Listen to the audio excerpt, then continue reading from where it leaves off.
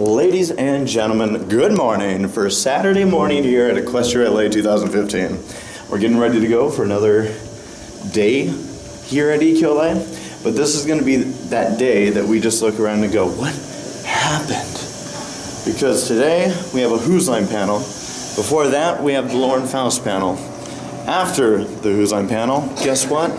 We're right back at it, but headed to Irwindale Speedway for Demolition Derby. I'm sorry. So Saberspark going to be part of his first ever Demolition Derby today. He'll be in a Fluttershy car. We will document it.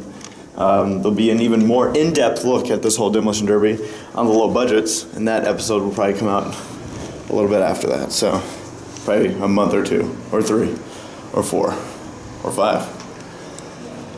Probably not 6, but maybe 7. So everyone's here in anticipation for the Lauren Faust panel. Oh yeah.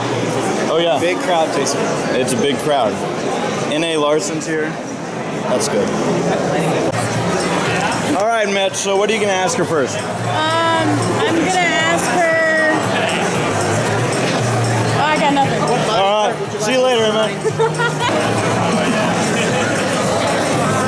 They're so quiet right now. Do you hear them? I don't hear them. With my local party, there's dozens of people who create it and who add to it, writers and artists and voice actors and blah, blah, blah. And all of us are replaceable. Never forget.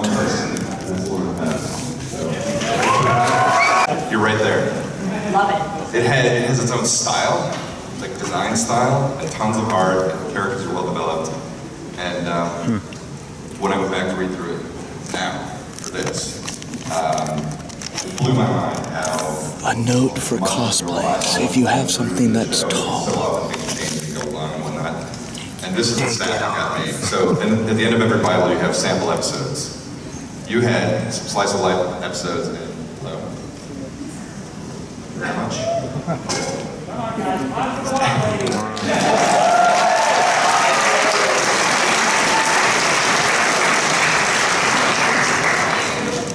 So 4 of the 5 slice of life sample episodes you had were turned into episodes.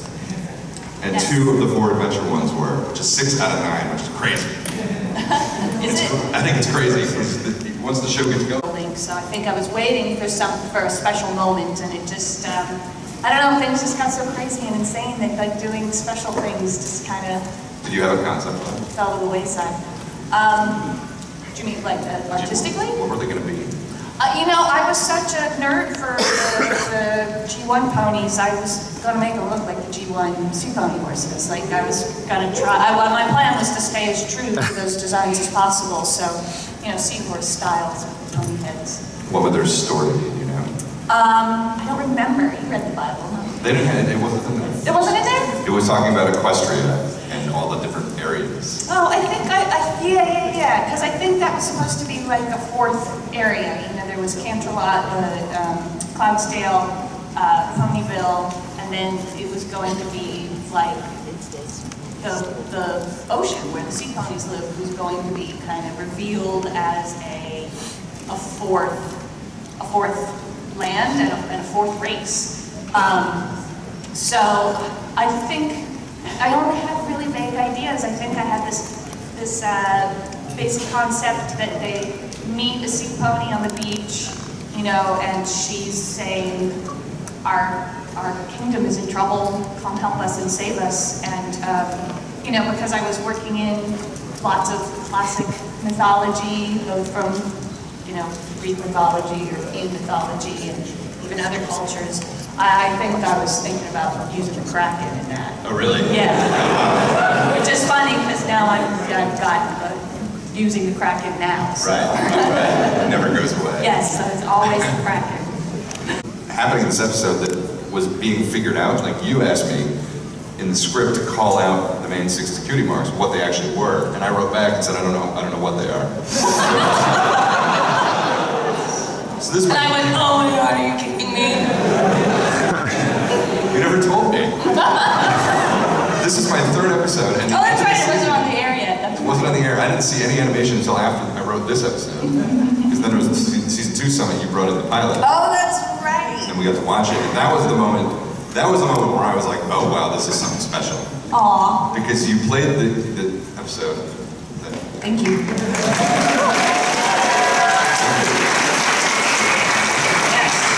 As if you needed any more. Because you played, I'm going to interview you while I do this. You played the pilot. That's good. And I remember thinking, this is like melted Skittles on the screen, and I just want to lick the screen. And then you played Winter Wrap-Up, the song Winter Wrap-Up, and I was just like, this is legit. This is a really good show. It took a while for people to realize that.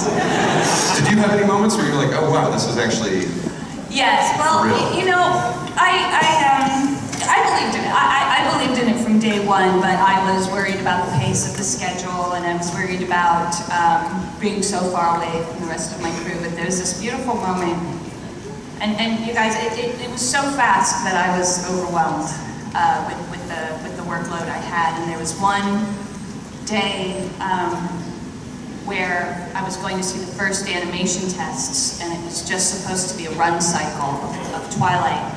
And before I opened it, I was really tired that day. I don't remember what was going on. I was really tired, and I went to, before I opened it, I kind of braced myself, and I went, okay, it's really important that this is good. So if it's not, you're gonna have to try to dig down deep, find the energy to get it right on top of everything else that you have to do, because it's really important. And then I opened the file and I watched it and I went, oh my God, it's so good.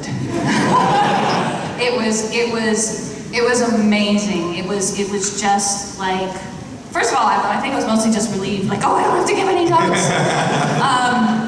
But then I showed it to my husband, Craig, and Craig went, Lauren, this is going to be something special. Wow. Like, he really said, Craig had two big moments. That was one of them, and much earlier, when he had heard the first auditions for Rainbow Dash, and he went, that's a star. That character is going to be a star. Wow. Yeah. That's awesome. Yeah. Was that Lock Cycle the moment where Twilight kind of came to life for you?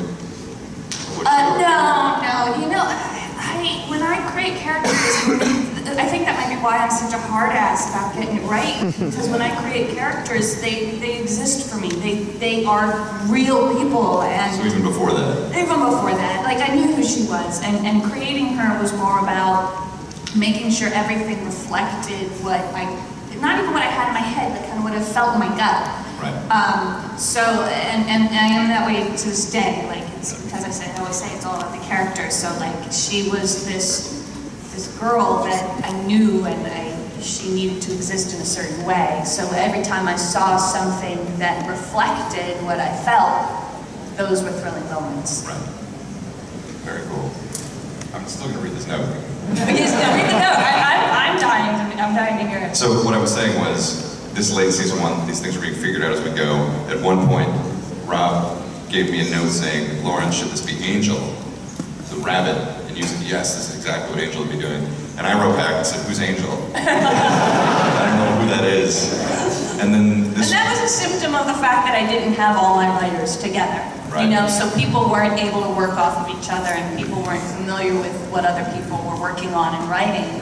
Yes. You know, so that was on top of my workload. I had to make sure that everybody who was separated from each other still managed to get them on, make sure everybody was on the same page. So. Yeah, we all got each other's scripts, but it takes time to write them. Yeah. By the way, you remember Angel's original name? I don't. Mortimer. Oh, that's right. He was a mouse. He was a mouse, actually. He started as a mouse in TV Master. He was Mortimer the Mouse, because I thought it was funny that this tiny little thing was bossing Fluttershy around. I don't know why we changed it to a rabbit. I know we couldn't keep the name Mortimer, because I think that was a Disney thing. Mortimer somewhere, yeah. It was a legal thing, yeah. Okay, so in Peter Chronicles, Twilight's story, back in Camp July, it's the summer sun celebration. Celestia's going to raise the sun. I didn't know what that looked like. So I wrote it, and it was this big dramatic, she was straining this whole thing. And you wrote a note saying, I don't think it would be like that, because she does this every day. This is more a ceremonial thing. And your note was, you could make it really girly and Sailor Moon-like, where the magic from within her makes her long rainbow hair whip around her and crap.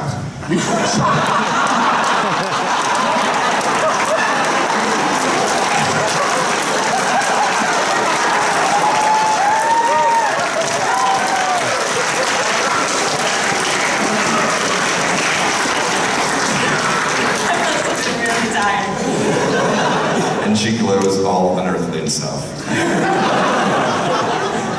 But that's like a note you wouldn't have given me on Swarm of the Century. That was definitely more comfortable with each other. I think I was putting less thought into what I was saying too. That was a good note. I knew exactly what you meant. The crap drove it home. Exactly. Really solidified the thought. Let me ask you one more thing about writing, and then I'm going to move on to other elements.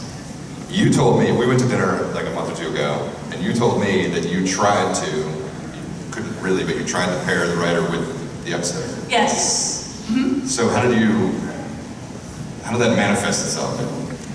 Were there any? Been deceased. Really? That was, yes. I knew that they would never let me say that, because it's too sad.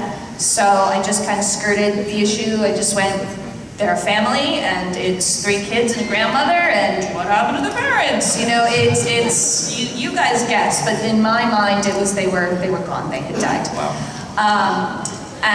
But for me, that just meant that they weren't more closely knit family. I mean, you know, that's tragic and everything, but the good thing that comes out of it is the bond and the love that they have for each other that came out of that tragedy.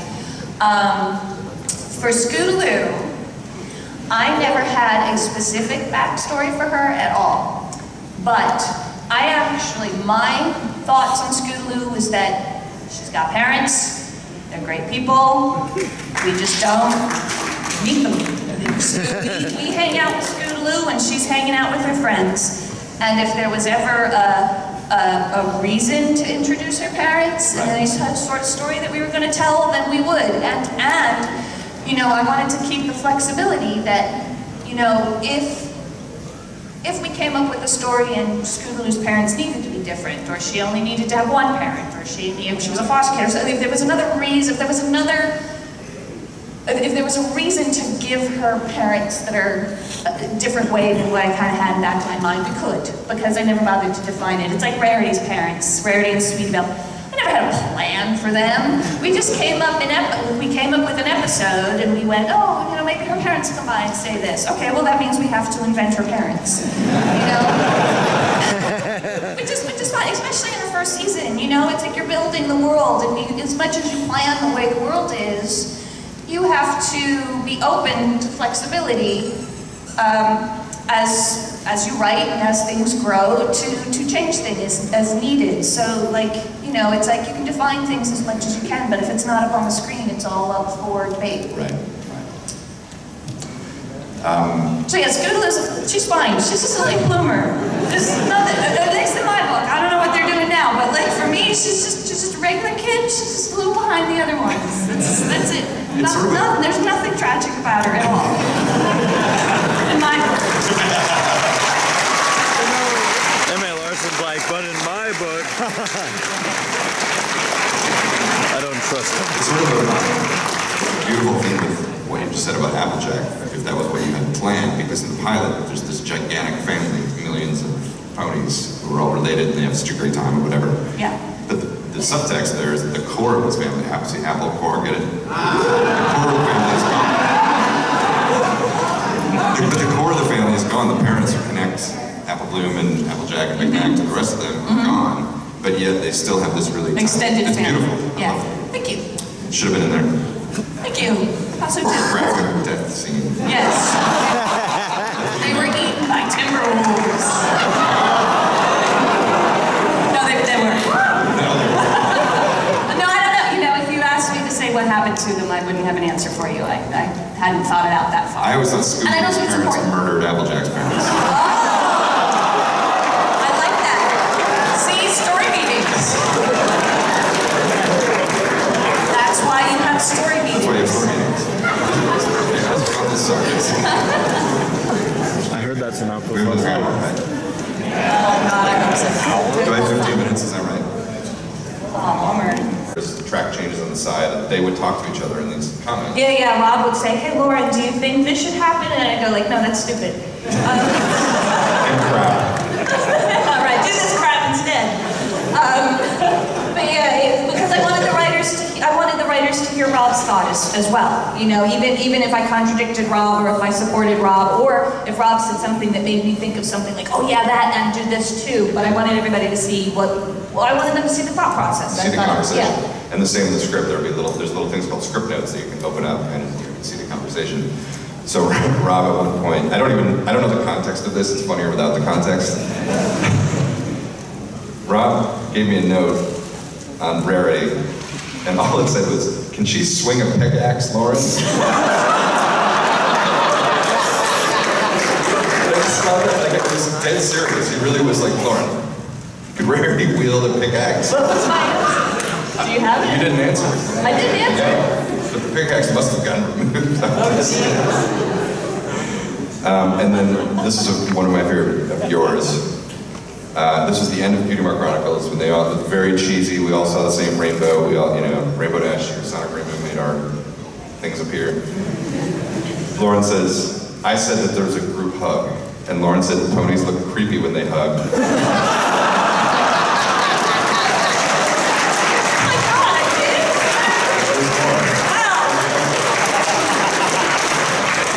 Ponies look creepy when they hug, maybe just aggressive nuzzling.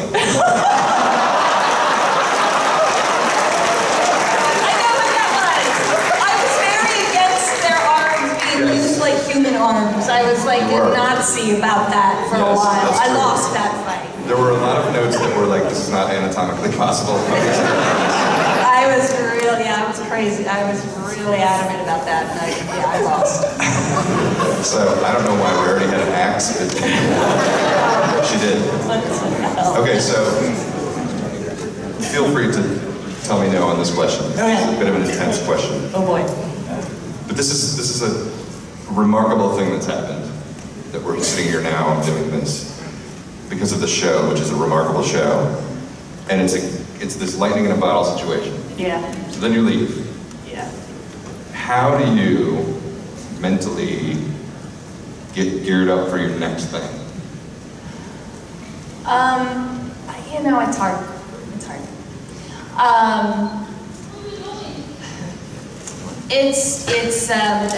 There's so much.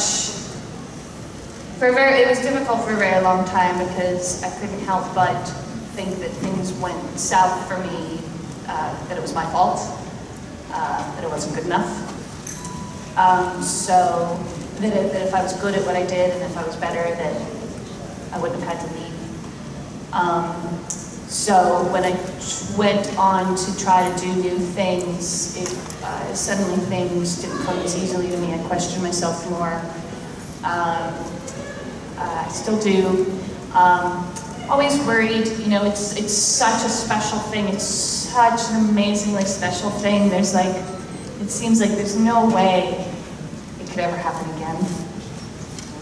So it took a long time for me to kind of find the strength to move on to other things, and to try to do new things and create new things. And it's been tough. I was hopeful for Super Best Friends Forever, and that didn't work out. I'm hopeful for Medusa, and we'll see how that pans out in the long run. But I don't want to be totally depressing, but I also want to be honest. Yeah. It has been hard. I think maybe other people might have bounced back better than I'd have. But I'm still, pushing forward and hoping for the future. This is the thing for me, and it took me a long time to realize this. We're artists, we're creative people, and we do what we do because we love it. And you can't do a good job unless you love it. And unfortunately, that sets you up for heartbreak. Because this is a business and it needs to make money. And there's other people who have their ideas about what's profitable, what isn't, and it's especially when you're making stuff for girls, it's just a constant battle. So I'm a storyteller, I have a voice. I feel like I have a unique voice, and I'm just trying to find the best outlet to get it out there. as uncompromised as possible. So it's still a journey for me. I'm still hoping to find my place where I get to tell my story in its entirety.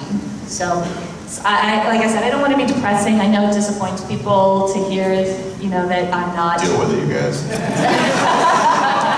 But you know, I'm still struggling. If I'm being perfectly honest, still struggling. It's been a hard road. It's an incredibly unique set of circumstances that you've gone through. Yes. That most people never go through. Yes. So it's just, I don't know. I'm only a freelance writer on the show, and I find it hard, like, to get as excited about my own book as I am about this show, because it was such a fun experience, and I get to connect with these people. But it's not my show. Like, I didn't create the show like you did, so I can't even imagine. Okay, that's done now. Now I'm going to do something else, and then just the emotions you've got to kind of gear up to do that. Yeah. I can't even imagine it. Yeah, no, and you know, I've been, you know, Super Best Friends Forever was very healing for me because it was just these tiny little shorts and people seemed to like them a lot, so that was nice. Very helpful. And, you know,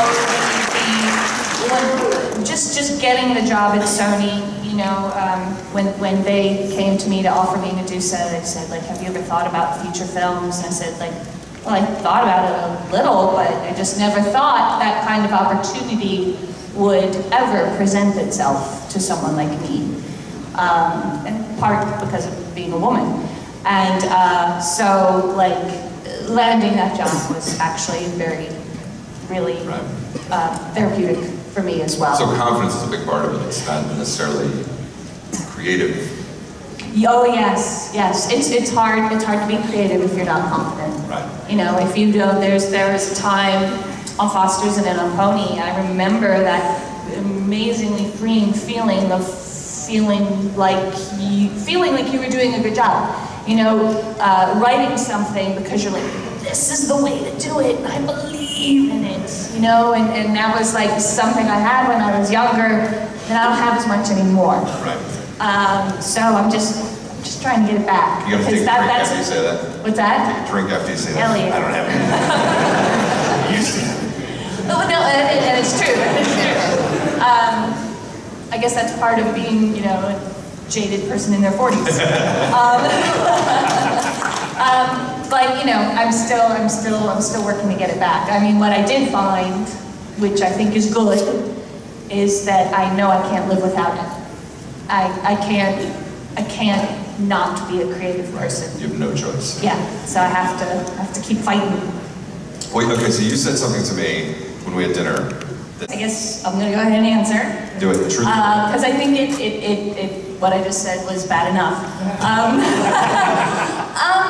You know, I feel like you don't miss me. Right? I'm sitting there like, are you crazy? I feel like people can't tell the difference between the shows I worked on and the shows I didn't work on, and that all that work really wasn't worth it.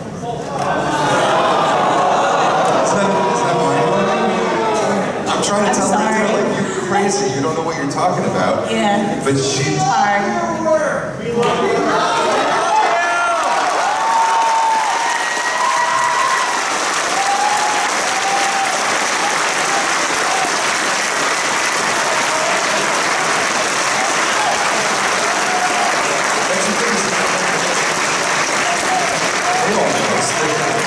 You were the one indispensable person on this entire thing.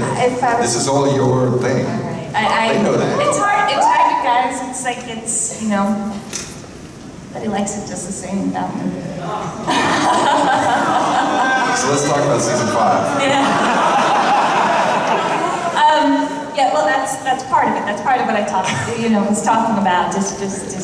And it comes with being an artist, constantly questioning whether or not you're good enough.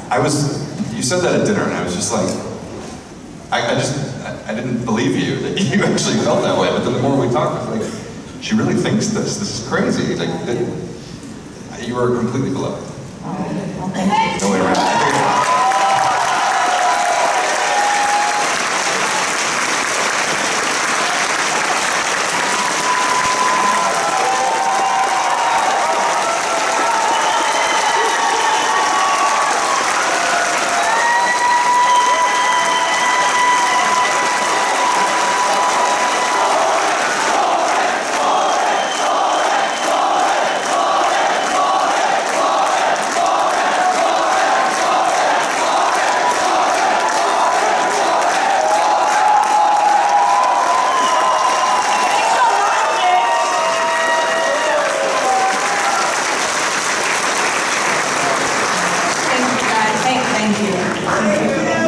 much. Okay. Do you believe that? Yeah. After that. How can I not? I think I can speak for them and everybody else who's not here and just saying, like, thank you for the passion. Thank you!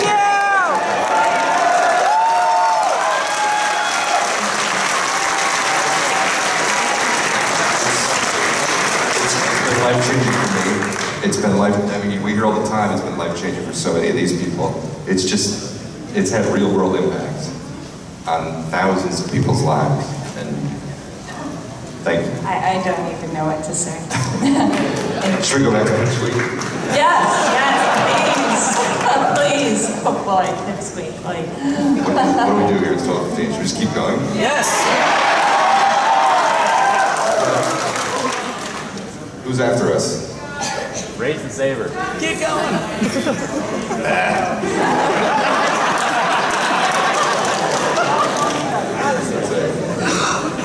That's it, right? Okay, let's try to end on a happy. Should we have a funny on a ending? stupid note. Okay, too quick. There was a premise attached to the premise for Return of Harmony that I'd never read before, that never got made, and you had a creature in there called a beavork. I don't remember that at all. What are you talking It was a about? beaver ogre, and they were Oh, I remember. the greatest name of Oh my beavork. God, I don't know. I was really grasping at straws, I You guess. called them the pig-headed beavorks. No, okay, yeah, no, okay, I think I remember that. I think I remember that now. Yeah, that got rejected. Wow. Not enough aggressive nuzzling. I think I could.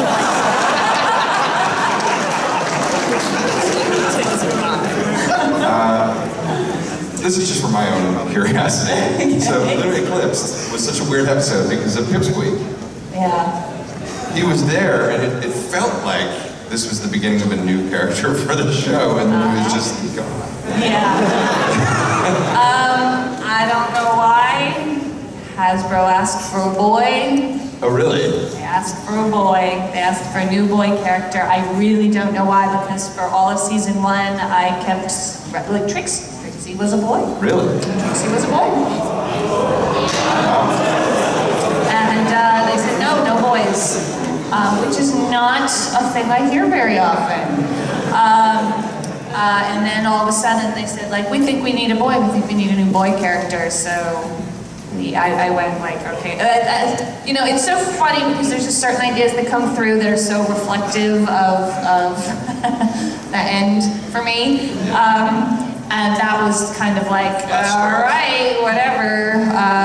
We'll come up with one and we'll see what people feel about him. And I did my best, and then we made him, and we cast a kid I thought was like super cute, and had a cute voice, and it's weird, that happened a few times. They ask for something, and then I do it, and then it just kind of dies. Like in season 1, they were telling me, you know, they were trying to come up with a toy concept for a train, and I was trying to be a good girl, and I said, like, all right, well, we'll see if we can put a train in the show. Came up with a concept for a train. Didn't really want a train, but did it anyway, being a good girl, doing my job.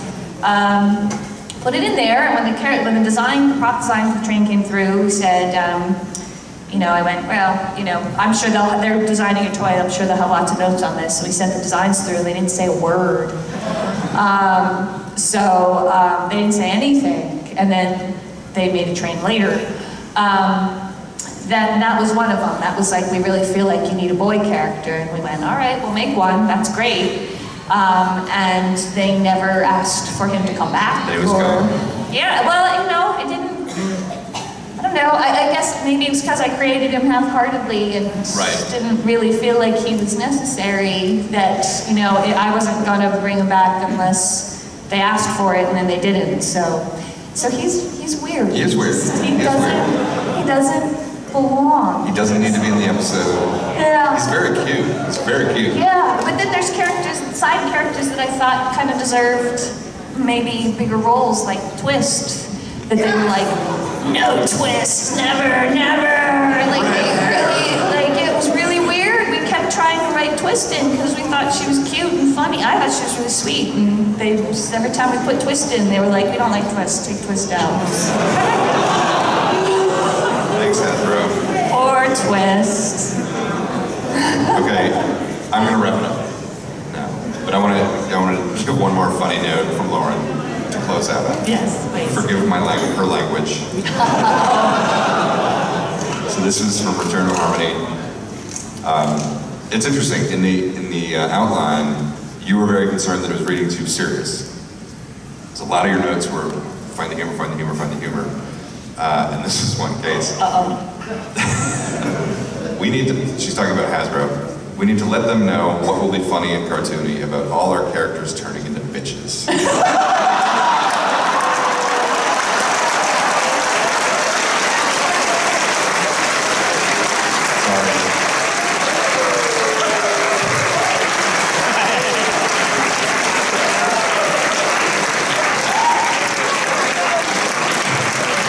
Okay, so again, thank you very much for everything that you did. Thank you, Mitch. This was fun. This was very fun.